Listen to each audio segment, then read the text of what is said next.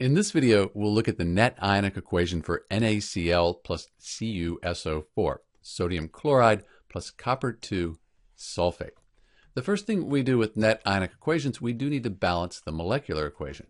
I can see that there are two sodium atoms here and just one here. Let's put a 2 in front of the NaCl. When we do that, we have two sodiums, chlorines, two chlorines here, and everything else is balanced. So this is the balanced molecular equation. Now we need to write the state for each substance. Sodium compounds, very soluble. AQ, dissolve, split apart into the ions. Copper sulfate, sulfates in general, very soluble. This is going to be aqueous as well. We have another sodium compound, that'll be aqueous. And then chlorides, very soluble. So you'll notice right away, everything is aqueous. What that means is everything is broken apart into its ions.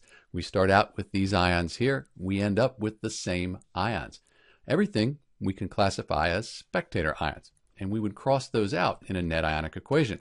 Since they're the same on both sides, we cross them out, nothing's left. We have no reaction, so nothing has changed. Think of it this way. You start out with all of these ions in a beaker, and you end up with the same ions floating around in the water in the beaker when you're done. Nothing's changed, so there's no reaction. This is Dr. B looking at the net ionic equation for NaCl plus CuSO4. There isn't a net ionic equation because there's no reaction. Thanks for watching.